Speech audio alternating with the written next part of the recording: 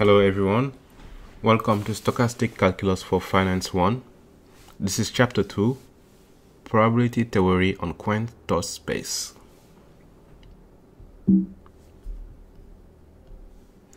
Okay, so let's talk about finite probability spaces. So my goal in this section is to introduce finite probability spaces, explain what an event is, provide a definition of probability measure. So here we go. Finite probability spaces. I find this concept a lot easier to understand with a picture in mind. So here I go. So finite probability space first are used to model an experiment where a finite number of outcomes can occur, right? And we typically call the set of all possible outcomes from the experiment omega.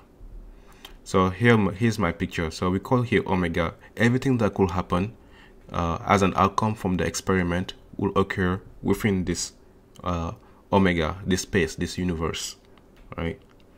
And the things that are inside this universe, this space, are the outcome of the experiment.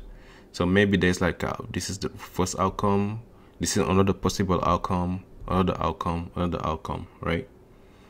And so this is what the outcome is. And then an event will simply be basically a subset of this omega, a subset of the things that are inside the universe. So for example, we can look at this. This would be one event. Maybe this will be another event, right? So that's what what an event is. And to this now, we can tackle a probability measure P. And this probability measure P, we can think about it as just being something, right, that we can use to weight each outcome of the experiment, or just kind of like try to measure how big each outcome is, right? And since it's a probability also, it will sum up to 1. And so that's what a probability measure is. And once you tackle on the omega, which is the set of all the things that could happen, and to that you tackle on a probability measure P, then you have something. This set, this tuple is called a probability space. Very simple. So let's move on to a concrete example to make things a lot clearer. So let's run an experiment where we're tossing a coin 3 times. That's our experiment. All right. Now let's list out like the set of all the possible things that could happen our universe here. So when we toss a coin 3 times in a row, we can get all heads, we can get head, and then for the last toss we get a tail. We can get head, tail, head, and you know the song. At the end, maybe we can get all tails, right? So this is a universe, a space, and to this we can tackle. Well, in mathematical notation, you might see it like notated this way, right? Where it's just like a set. And then to this we can add basically a probability measure, like a way to measure how big each set is. So in this case, for example, if you want to find the probability, let me just show this very quickly. The probability of getting this head 1. So if you assume like this, each of these coin tosses are independent, then this will be like P times P times P, and we get P squared, right? So we have a way of thinking about how big this set is, how big this outcome is. My bad. And if we want to find tail, how big this thing is, then we can just say, okay, how big is, or how heavy is this?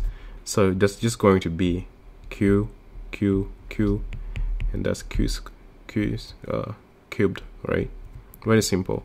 So we can use this to find like how heavy each one of these outcome is, and we can also use this to find the probabilities of an event. So let's say like an event A is called first coin toss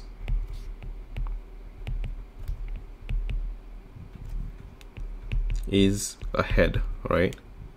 So that event actually is represented by this, right? So everywhere where we can see the first coin toss was a head, right? So this is going to be the event A, right? Because the first coin toss here was a head, first coin toss was a head, This one is not part of it because the first coin toss here was not a head, right? So it's not part of the set. So now if we want to find the probability of this set A, then that's just going to be basically the weight of all the elements that are inside the set, right? So that's just going to be probability of getting head, plus probability of getting head, tail, plus the probability of getting head, tail, head, plus the probability of getting head, tail, right? So when you sum all these, then we get the sum, we get the weight of like the set A, aka the probability of this. Yeah, so I think that's all I want to talk about here. It's very simple when you have a picture and we can think about it this way. So let's look at the formal definition, right? So a finite probability space consists of a sample space omega, right? And we already saw this just lists like all the possible outcomes that could happen from the probability. And a probability measure P, which is just like a way we can measure how big each outcome is, and we can extend how big each event is, right? It's just like a way of measuring or like a weighting how heavy each outcome is. So the sample space omega is a non-empty finite set. So we say it's finite, so we're talking about finite spaces here. So it has to have a finite number of things inside it. And the probability measure P is a function that assigns each element W a number between 0 and 1, right? Because it's a probability, we cannot have like a probability higher than 1. So each weight we can think is has to be between 0 and 1, and they sum up to 1 overall. And 1 is the weight of the whole omega, the set of all the things that could happen.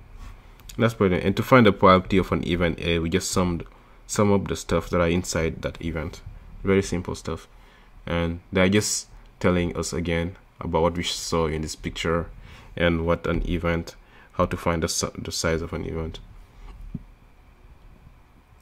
So okay, next then let's look about random variable distribution and expectations. So here the goal is to talk about what the random variable is, understand distribution, probability measure, expectation, and maybe look into like the Jensen inequality. So first, let's remember like the multi-parallel binomial tree model, right? So, and I covered this one in the previous video. So this is actually generated by a coin toss, right? Where we did toss the coin twice, and U is a probability of it's like the up factor, D is the down factor. And if this doesn't make any sense to you, I suggest checking out my previous video. So if we set that as 0, the stock price is 4. We flip the coin, we get a head, we move up by a factor of 2. 2 times 4 is 8. And we flip again, we move on. And this is basically how we get to the stock prices at time 2, right? So we can say the stock price 2 periods from now is a random variable, right? Because this guy here is not known today, but it's a random variable because it depends, it's random, and it depends on the outcome of the first coin tosses. And so I tabulated here the different outcomes that can happen from a coin toss. And a random variable, in this case S2, is we can think about it as nothing more than a function that takes each element that are inside this omega here, right? So the function is defined on omega, the set of all the possible outcomes, and it takes each one of these guys and assign it to a number to a real number, right? And that's what I have here. So it takes like an outcome of omega, for example, head, and it spits out a number. For example, 16 in this case, right? Because if we get head, then the stock price would be 16. And head tail, it takes an outcome, takes an outcome from the omega here, and then assign it to a number, a real number. And that's basically what a random variable is. So this is just a random variable, pretty much. And that's all what like random variable means. It's just a function that takes an element of omega and assign it to a number, a real number. And that's what the definition here is just trying to say again, right? And yeah, so that's it. So that's it for random variable. So now let's talk about distribution and try to understand what distribution is. So when you have like omega, like and a probability measure with it, then we can think of distributions just like a repartition of like the weight, right, within omega. So for example, we can see here like this outcome here is way bigger than this outcome. So this is like we're just one set of distribution, how the weight is distributed around the space omega here. But you should also know that when we change the probability measure, right, so p tilde, then the distribution can actually be different now, because we're using a different way of measuring the weight, a different way of measuring how big each outcome is. And when we do that, we can actually find a different distribution, right? And so the distribution just means it's just like how the masses are distributed along the omega here. And we can see that, for example, the distribution can be different, right, over the set. The distribution can be different, but actually the outcome of the events are still the same, right? So changing the probability measure to another measure doesn't change the outcome of a possible outcome of the experiment, but they do change something that's called a distribution, how the weights are distributed along omega. And this is actually very important for us to understand and to appreciate, because later on we're going to do some things that are called like change of measure, where we move from like the real world probability to the risk neutral probability that we can use for pricing. Okay, and then we just need to talk about very quickly about expectation and Jensen inequality. And expectation is just basically just the weighted average of like a random variable by the probability of the random variable occurring, right? So this is just like the sum of the probability weighted average of that random variable. Very simple basic. If you took a basic statistic class, then this is nothing too complicated. And for the variance also is the same thing. It's just like basically the average distance from the mean squared. We can think about it that way. Okay, and then so the Jensen inequality is just like this inequality here. If you have a function that's convex, then the expected value of like the output from that function would be greater than or equal to that function taking in as an input the expected value for the random variable of a number x. And I will prove this, and we'll go more into it once we need it during the model, looking at the model we're building. But for now, I think this is just good enough for us to know. All right, thank you very much for your time, and see you next time, where we'll be talking about conditional expectation.